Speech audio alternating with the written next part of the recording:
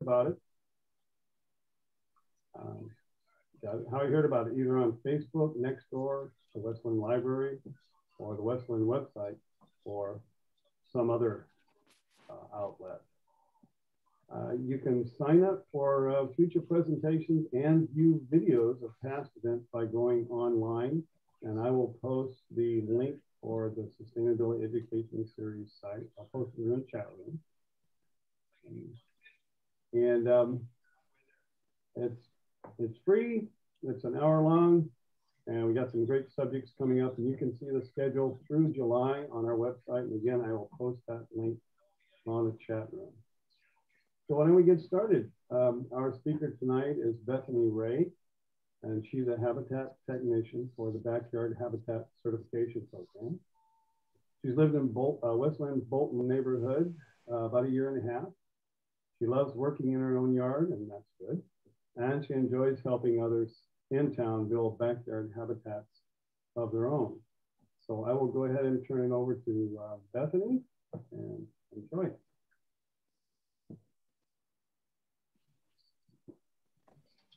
Hi, you guys, can you hear me okay? Yeah, okay, good. I'm going to share my screen here and then we'll get started.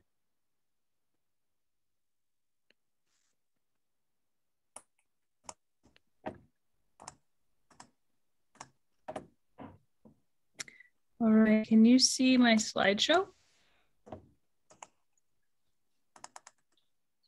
Slide? Yes. Yeah, we can see it. Yep. Okay. You don't see my notes, right? You just see the slideshow. Cool. Thanks, guys. Yeah, my name is Bethany Ray, and I'm excited to present for you guys. I've been Habitat for Westland for that whole time, 1.5 years, and been doing them for Clark County, Washington for about 3 years. So I'm excited to share a little bit about our program with you guys, and it's pretty casual. So if you have a question, feel free to ask, but also we'll save a little time at the end for question and answers as well. Yeah, so we can get started.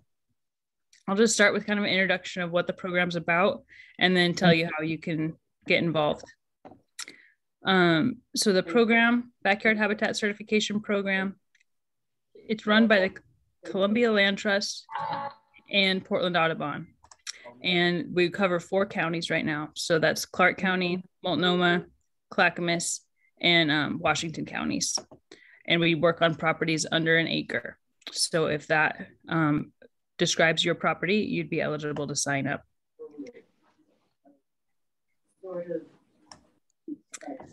So I just wanted to share a couple pictures from my own yard for you guys, just to see what it looks like after being here a short amount of time.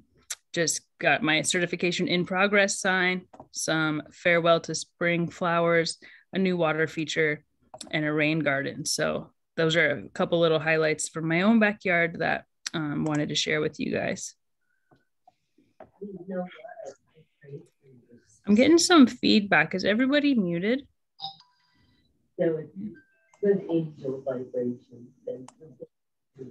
Bethany, this is Jerry. I'm gonna mute the folks who aren't muted.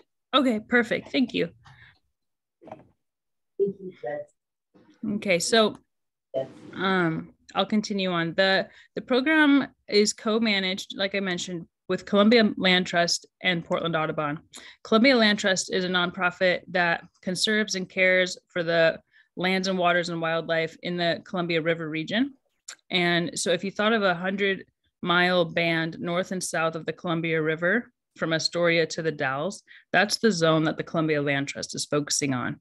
So it's about 200-mile wide strip that is their primary target area. And so far they've got about 43,000 acres of land that they either own or they have conservation easements on to protect it. And so if you think about that big stretch of land, the Portland metro area holds a lot of crucial habitat potential. And so this program is serving their needs of trying to conserve as much land as possible to make corridors between people's yards and all these small tracts of land with the larger green spaces and conservation efforts going on throughout the larger region. If you think of it like a patchwork quilt with all these backyards working together, they create habitat corridors for the larger natural areas that are out there. And then most people have heard of Portland Audubon. The Audubon Society here in Portland has a really active in advocating education programs and while kind of their focus is. And when you anything we have to create habitat for the birds is right and aligned with their mission, as well as spreading the work of Portland Audubon from specifically the urban core of Portland out further as we've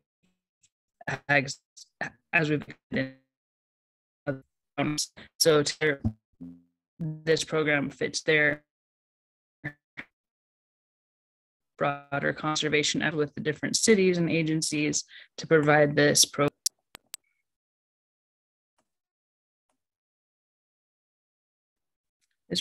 This picture shows their certified backyard signs, and that just means that all of them have gone through the same process of creating and building habitat in their yard. The mission of the program is to work with urban and suburban homeowners, renters, schools, places of worship, community gardens, and commercial spaces to provide the information and tools and resources for gardening sustainably and providing wildlife habitat. And this local program is tailored to the native plants of our area and meets the biodiversity concerns and local climate change initiatives that people are concerned about here. So there are other programs that focus nationally, but we've really honed in on our local habitat needs.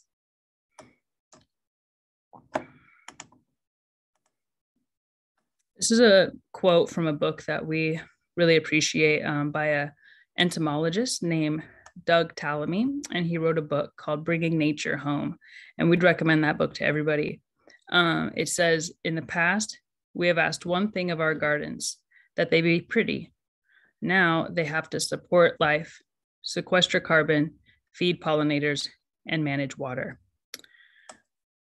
And with every new piece of information that comes out about climate change or the extinction of a plant or an animal, it just seems like there's a growing sense of urgency to address these things. And so that's what our program is all about, helping people take achievable action one step at a time. And if you think about the power of just the land held by urban gardeners, there's a lot of potential for change if we all do a little bit in all of our backyards. Another important thing about this area is we're in the Pacific Flyway. And so our region sits at an incredible crossroads with the confluence of the two rivers and then north, south, east, and west migration routes. And so with that in mind, like we have birds flying from Alaska to Patagonia through our region. And so anytime we can provide more of what those food sources and breeding grounds for those birds that we can, then we're supporting not only our resident birds, but the ones that travel through as well. Another reason that this program is existing is to focus on wildlife in decline. So there's a lot of different wildlife in our region, but studies are showing that many are vulnerable. So there's about 157 species of birds that are found to be vulnerable to climate change, as well as 30 species of bees that are either possibly extinct or critically endangered, and 58 species of fish and amphibians are also endangered. And so, yeah, just with all those things in mind, if we can do things to reduce the hazards in the built environment and create more habitat where it's been lost by development, then we're doing what we can to help kind of buffer the negative impacts of development and increase opportunities for wildlife to exist too. There are things that we can control, and that would be things like making up for the lost habitat. So wherever we can plant native plants in our gardens. If you think about what were the conditions like before my house was here, that can kind of give you a sense for what you might want to focus on replanting with. And you can do things like planting trees, which helps mitigate the effects of climate change. And we can reduce man-made hazards like pesticides. Also, our pet cats are a huge factor in bird, like just the number of predators that are in the environment now with all of our pet cats outside. Keeping them inside can be a huge thing. Having windows treated in such a way that the birds can see them. Window strikes is a big problem in urban areas. And so between cats and window strikes, those are the top two reasons that birds are dying in the built environment. So if we can address those things, that helps a lot. Reducing invasive species can really help with habitat biodiversity and giving the native plants a chance to thrive. And then, whenever we can reduce our chemical usage, then we're adding less toxins to the environment and giving our native insects a chance to thrive.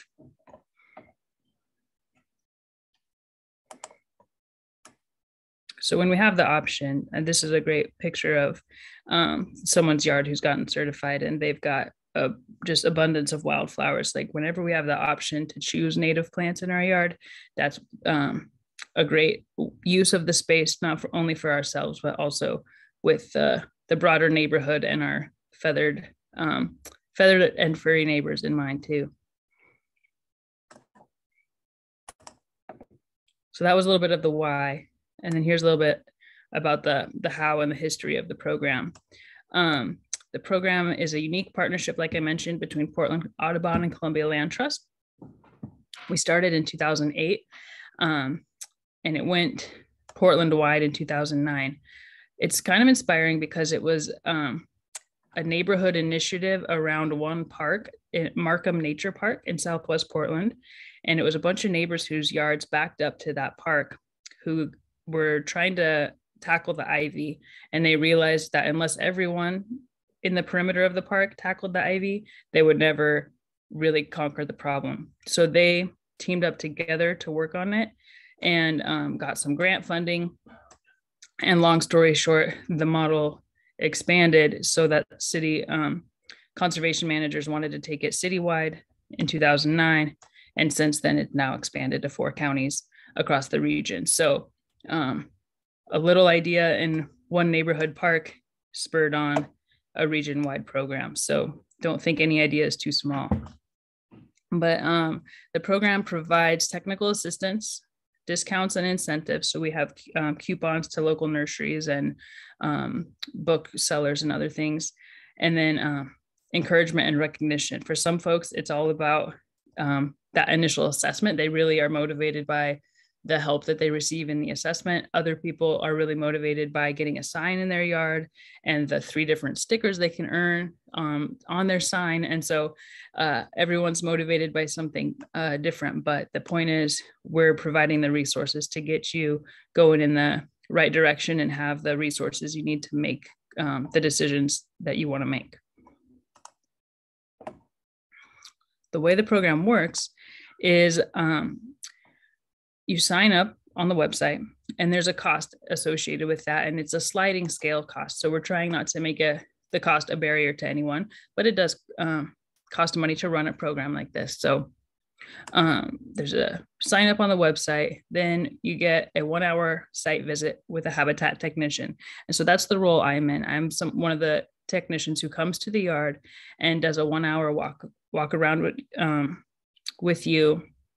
Ideally, it helps if you're there. Sometimes people aren't home, but it's best to do it with the person walking around and getting a feel for how you use your space, what your vision is for the space, and how we can encourage you along the process of getting more native plants in your yard and supporting the habitat and needs of our local birds and wildlife. We are left then with a resource packet and coupons. So some tangible like plant posters, a booklet, and some handouts about the various topics in the program, as well as you'll get an emailed site report that is detailed specifically to your property about what things you can do to get certified, and what barriers there might be, like which invasive species do you have, how to remove them, and tips like that. And then you just start getting busy working on your yard and trying to meet those goals. You get discount coupons that help you with purchasing the plants. We have resources like a landscape directory of landscape professionals who are in line with our program and interested in working on your property as well. So we've got things to help you get going. And then once you think you've reached the benchmarks to get certified, you get a certification visit. And those are done by volunteers. And so we're always looking for more volunteers to serve each region. So think about that if that's something you'd be interested in. And then if you get certified, you get a sign, and that's that metal sign that you've see in the picture there, Certified Backyard Habitat. And it has a little spot in the corner where it says if you're silver, gold, or platinum level certified. You also get recognition like gift cards and other incentives once you've been certified as well. And then once you can continue on from there and get an upgraded certification, because there's 3 levels. And so it's built silver, gold, and platinum, so you can earn a higher certification. And that's really motivating for some people. Other people are just motivated by wanting to remove their ivy and plant something else. So it's all about trying to meet each person's needs. The other thing that's nice is the program is adaptable based on what part of the metro we're in. So I do visits here in Westland, Wilsonville, and Oregon City, as well as all of Clark County. And so we have different resources for different jurisdictions based on the unique conditions that present themselves in those locations.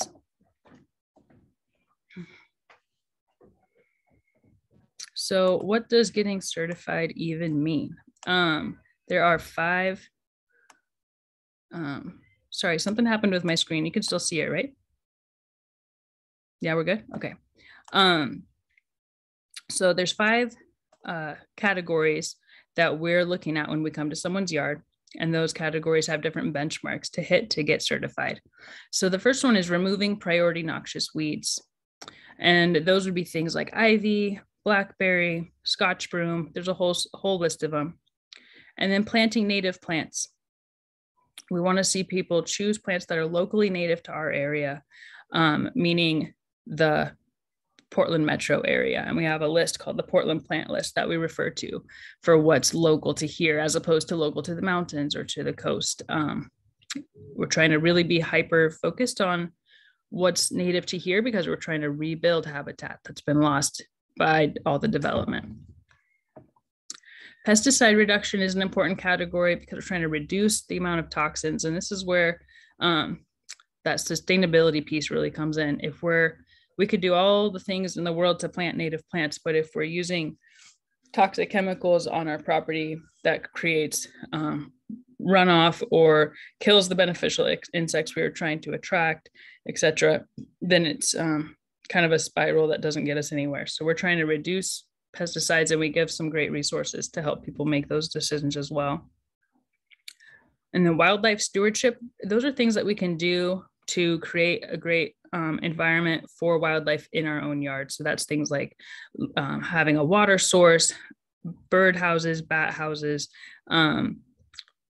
brush piles, things like that that can create shelter and water opportunities for the birds and other critters. And then the 5th category is stormwater management. And so with that, it's nice to think like, if it's raining, where is the water going, and what can I do to make sure that any water that falls on my property leaves my property cleaner than it, as clean as possible, basically. And as much water as we can soak into our property, even better. So there's 3 certification levels that I referred to: silver, gold, and platinum. And they just get increasingly bigger goals. So for example, the silver level looks for 5% of your yard to focus on native plants. Gold level is 15 and platinum is 50. And that would be a yard that is majority native plants all across it. So the 3 levels are meant to be a stepping stone so that everyone can do at least a piece of their yard and feel like it's attainable. I like this diagram because it helps explain that even better. So you'll see there at the bottom, silver, gold, and platinum with those three percentages of your plantable area. So the way that works is if you thought about your yard from an overhead view and you said, okay, my yard is 50 by 100 and this much of the square footage is the house and this much is pavement, the rest of it is plantable. So we want to see 5% of that plantable area devoted to naturescaping. And if you think of naturescaping as a style of landscaping that's focusing on native plants, then that can help you kind of understand what we're looking for. Sometimes people go out and they buy 100 native plants and just kind of sprinkle them around the yard. Our goal in the program is to see people create a micro habitat and do what would have been happening in nature with clusters of plants, layering with different canopy layers, and building a little habitat. So you could have a friend over and say, let me show you my new native plant garden, as opposed to let me show you around and show you a few native plants. So that's kind of the idea with naturescaping. And you can see in this picture that the diagram has 5 canopy layers: overstory canopy, understory canopy, large shrubs, small shrubs, and ground covers.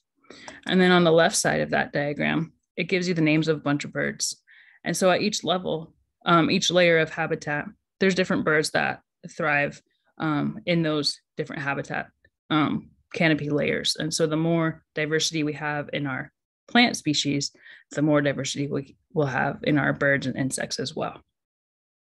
So that's the goal with naturescaping. And why native plants? Just a little plug for native plants. They're from our region, so they're adapted to our local climate and the conditions of our soil. So that's the first part. But also the plants and animals have evolved here together. So 90% of our insects are specialists and they rely on the native plants for survival. And so that means maybe they only lay their eggs on a certain native plant. So if that native plant isn't there, then that insect won't be there either. And then 96% of birds rear their young on insects.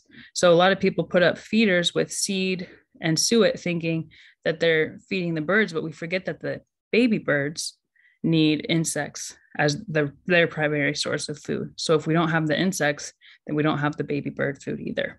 So with the insects relying on native plants, it's really the key to our food chain to incorporate native plants in our yards. The next section is the priority noxious weeds. And so you might be familiar with some of these, like it's common to see like an ivy removal event where everyone gets to the park and starts pulling out the ivy or digging out blackberry. So those are examples of silver level weeds. And there's gold level and platinum level. So different weeds at each level. And various agencies, the soil and water conservation districts and other agencies have weighed in on which weeds that they really want our program participants to focus on. So that's how that criteria was made. But the idea with invasive species is that $1.4 trillion in damage is caused by invasive species each year. So that could be plants or animals, but if we can get a rein in on those, it really changes the opportunity for the native plants, because the invasive species create a monoculture. You'll see in those pictures that nothing else is growing besides that dense ground cover. Of the picture on the left is ivy, and the middle one too. The one on the right is called yellow archangel, but all of those are ground covers that are just smothering out any opportunity for native plants to grow. Yeah. An interesting fact, this isn't from our region, but just to help you think about the importance of managing your invasive species, there's an invasive tree called Melaleuca. And in the US, there's only 8 species of arthropods, so insects, that have ever been seen eating Melaleuca. But where in its native homelands in Australia, 409 species feed off of Melaleuca. So sometimes folks say, well, this invasive species isn't so bad because see, there is an insect that eats it or there are birds living in it. But if it were a native plant in its own native range, the number of birds and insects that could benefit from it are astounding. So yeah, again, just focusing in on wherever we can remove the invasives in favor of natives, it'll support the whole food web even better. The next category is pesticide reduction. And there's a website listed here, and I'd encourage you all to check it out sometime. It's called Grow Smart, Grow Safe. And what's nice about this website is that they are a great hub of information for making decisions about which herbicides and pesticides to use. They've ranked the chemicals by how toxic they are and said red, yellow, or green. And that makes it pretty simple because in this program, we're trying to steer away from any red chemicals and stick with yellow or green options. And so let's say you had a pest problem like aphids, you could search for that pest and it would tell you the natural ways first to try to manage it, and then give you the green and yellow, and then lastly, the red chemical options to try. So for example, a natural method would be spray the aphids off, right? That would be a simple, non-toxic way to manage it. And so it has ideas for all different kinds of pests, and you can also search by what chemical you have. So if you have something in your garage and you're curious, you know, how toxic is this? You can search by the name of the product or the chemical in the product and find out how toxic it is. So it's a great way to make some informed decisions. Like another good example is the slug bait products that are out. There's ones that are labeled, they look the same on the box, but one might say like super or extra strength or something. One is ranked green and the others are red. And so a quick glance at the shopping aisle, you might not realize that two products right next to each other, one is non-toxic and the other one is highly toxic. So this is a great resource to go to check that out. You guys might remember that in June of 2013 in Wilsonville, we made national news for the first time ever because 50,000 bees were falling from the sky in the Target parking lot. Yeah, that was a big story. And so that was an example of a time where pesticides were being sprayed on the linden trees. And as a result, all these bees were killed. And so wherever we can help people make those informed decisions, that's our goal. At the Beijing Winter Olympics after 2 Are we good? Okay. Did you hear me about the Wilsonville and the bees, or was the other thing blocking it? Yeah, we heard. Okay, cool. Thanks. Thank you. Also, I just noticed on this slide, it still says that there's an app. The app is no longer available. It's just the website. So sorry about that on the slide. That should be updated. So feel free to check out the website. Bethany, this is Victoria. I just checked the website and it said that their license had expired 2 days ago. And so it was no longer a safe website, that maybe it had been compromised. Interesting. Thank you for pointing that out. I was on it probably 2 days ago and it was fine. So yeah, interesting. So, yeah. Just be sure if you check it out that you check for that. Yeah, thank you for mentioning that, and thanks for checking out the site. But yeah, it's a really handy resource. Okay, so the next category is wildlife stewardship. And so the way that we treat this is as a menu of options. And so for the silver level certification, we'd want to see you have at least one of these things. For gold would be 2 of these, and for platinum would be 3. And what's kind of fun about this category is everybody is really motivated to keep adding more. And so I've seen a lot of people that have, 4 or 5 of these elements in their yard and really get a lot of bird and insect traffic. But some examples would be like a wildlife water feature. That could be a bird bath. It could be a fountain. It could even be what we call a bee bath for someone who doesn't have enough space maybe for a bird bath. A bug bath or bee bath is a shallow dish, let's say like a pie plate that has rocks and sticks or sand, along with the water. And that's a great spot for bees and butterflies and other insects to get a drink, because in a bird bath, they'll often drown if they don't have something to climb in and out on. So water features are something that everybody can incorporate somehow. Nest boxes are great if you're up for maintaining them. Bat houses, bee houses, and bird houses all can help provide a niche for critters that don't have their natural occurring habitat opportunities provided. So think like birds that live in cavities in large trees. If we don't have those large old trees with cavities anymore, they don't have a place to nest. So nest boxes can fill that gap in the meantime until we get more big trees back. We focus a lot on cats as well, and keeping cats indoors or in a catio. That's what that bottom right picture is. An example of a catio, which is just a fenced in patio where the cats have some outside time, but they're contained because they're predators. They want to catch birds. And so it would be sad to be trying to attract all these birds to our yards and have outdoor cats at the same time. Other options are snags and nurse logs. That would be, a snag is a standing dead tree, and a nurse log is a laying down, decomposing dead tree. Those are great habitat sources. Additionally, reducing outdoor lighting is really helpful for migratory birds and reducing the ambient light. Birds hitting windows, there's lots of things you can do to help prevent that. And so that's a focus of ours. And pollinator meadows are another nice way to provide a pollen and nectar haven for the insects. So those are the wildlife stewardship options. And similarly, the stormwater management category has a menu of options as well. And we look for 1, 2, or 3 of those things to get certified at each level. One of those things would be creating a rain garden. That's that top picture. A rain garden is when you make a basin shaped planting bed where your downspouts flow water into the basin, and it's filtered by the roots of those plants and absorbed into the ground, instead of the downspouts going, say, right to the street first, or into the sewer in some cases. Other examples of stormwater features would be removing impervious surfaces or lawn in place of planting areas.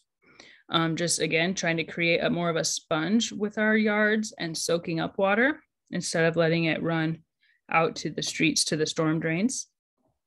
Having large tree canopy is also great for stormwater, because the trees just hold so much water in their leaves and branches and absorb so much water from the ground.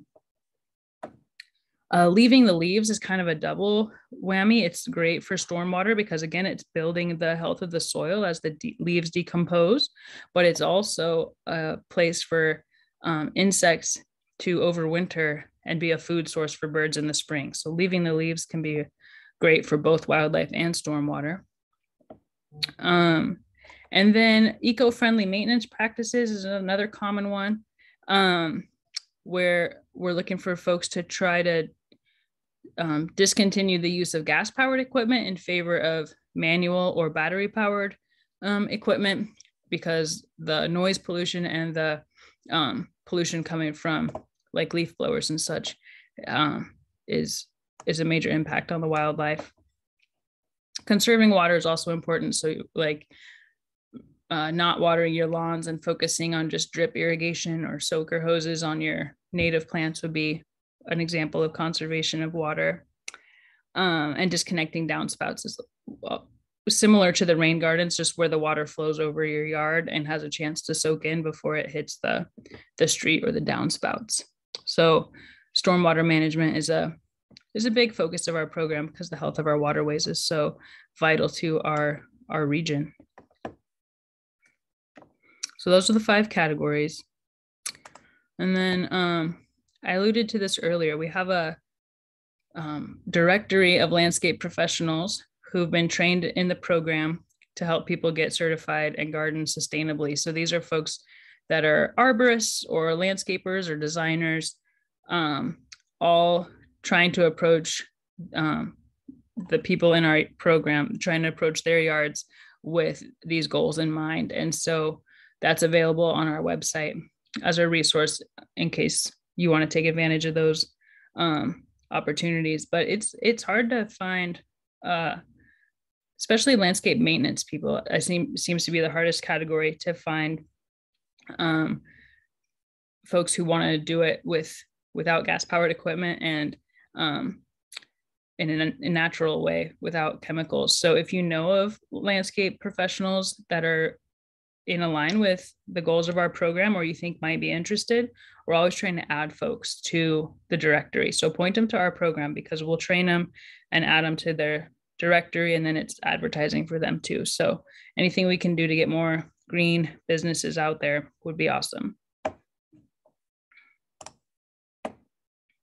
We've got other unique partnerships in the program as we network with all these different agencies, and now that we're expanding so much, some examples of these are community projects like in schools and multi-family developments and programs like that. So we've partnered with Verde and Habitat for Humanity in the Coley neighborhood and helped with installing naturescapes and encouraging that the program in lower income neighborhoods that wouldn't necessarily be able to do it otherwise.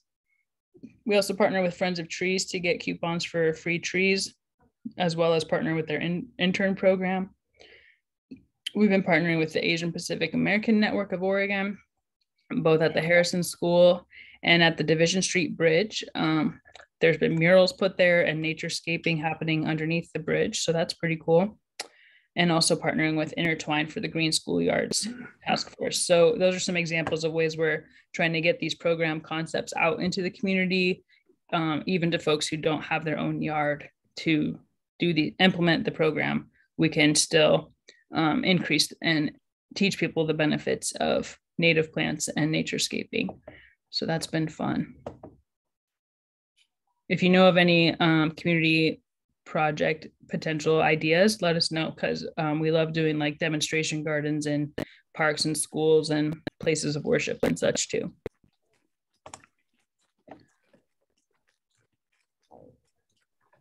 For program accomplishments, this is kind of a snapshot of where we are right now. There's about 9,000 properties enrolled.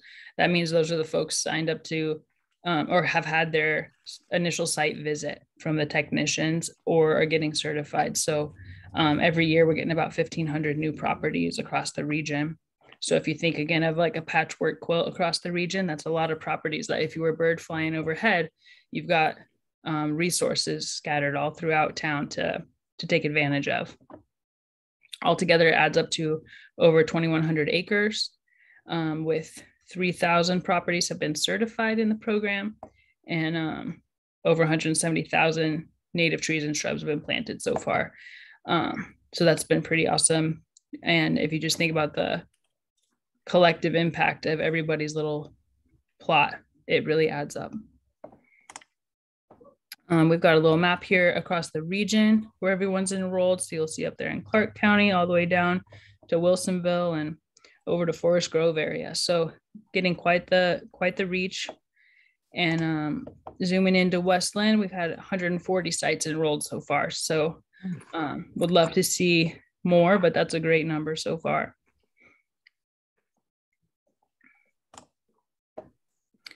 So feel free to spread the word to friends and neighbors and your neighborhood association or next door or whatever you want to do to get the word out. We'd love to see more yards signed up. You can sign up at backyardhabitats.org. That's our website.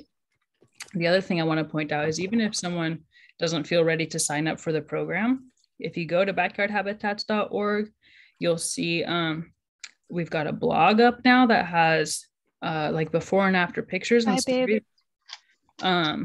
stories and before and afters of people's yards. So that can give you some inspiration ideas. Like it doesn't do a lot of good to look at a forested yard if your yard is full sun, right? So you can see examples of what different people have done.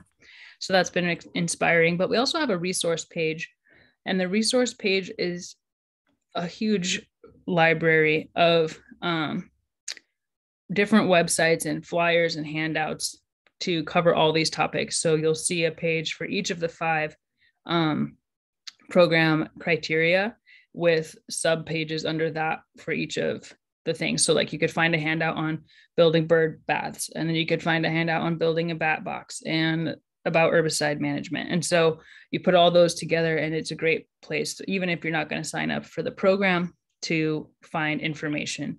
Or also for folks that are outside of the region, like if you have friends or family who are outside of our current program service area, they can still benefit from these resources. Basically, if you live in the Northwest, it probably helps you. Lastly, we'd like to thank our program partners, including City of Westland. So thank you for supporting the program. And then I can open it up for any questions. These are some quotes and pictures of happy people in their yards, but yeah, I'd be happy to try to answer some questions for you guys and support you. And if you sign up, I get to come to your house. So that's cool.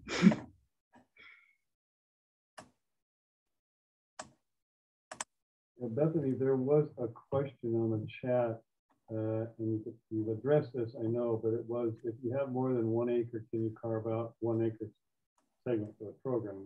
And I think you mentioned the percentages, but could you review that real quickly, please? I didn't address that specifically, so thanks for bringing that up. We would limit it to folks who just have 1 acre, and we refer folks who have larger than 1 acre to their local conservation districts. The soil and water conservation districts or the extension service, they're better equipped for those larger properties and the unique things that come with that.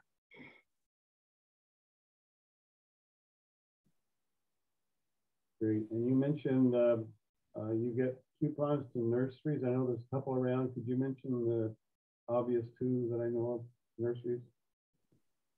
Didn't mention any specifically, partly because it changes. So we have a coupon. Let me grab one. I'll show you what it looks like.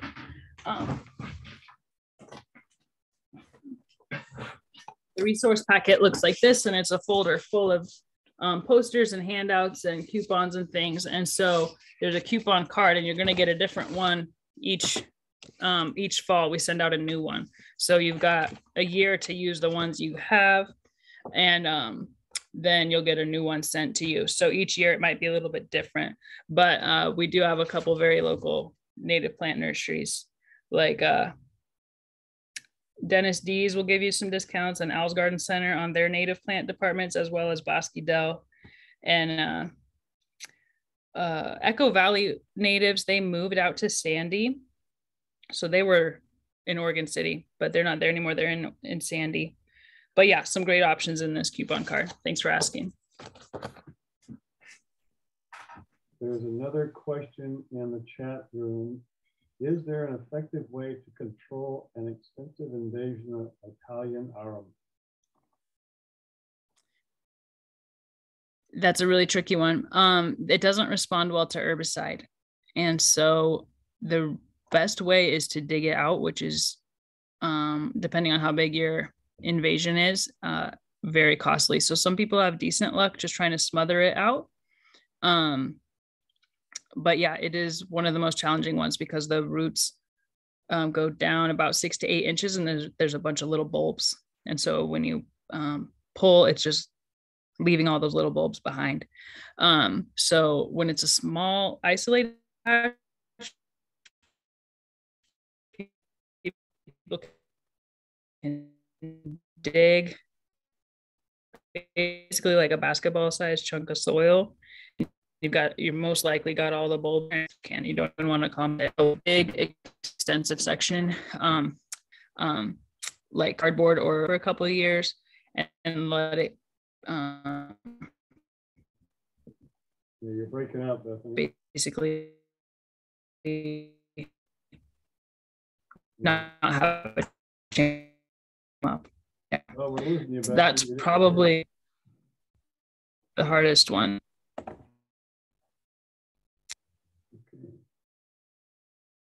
Well, I don't see any other questions on the chat room. Does anybody else have a final question for Bethany? Bethany, this is Jamie. I had a quick question. We had signed up for someone to come out and take a look at our property, but had never heard anything back. And this was back in probably November, December.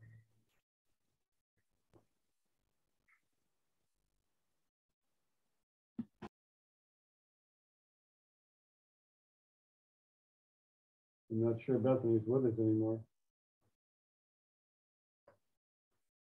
Yeah, I think she dropped off. Okay. Yeah. Well, okay. Go back to gallery view. Yeah, it sounded like she was having some problems there. So I really appreciate you folks showing up for this. There's Bethany. Is she back? Let's see. No. Okay. Well, anyway, you can keep up to date with the just event. Crashed and came back. Can you hear me? Oh, she's back. You're still a little broken. Can you guys hear me? Okay. Yeah, now. Can you hear me? Yes. Yes. Okay, you know what I'm going to do? I'm going to turn off my video and then I'll still answer your question. Pauses it. Okay. Any other questions for Bethany?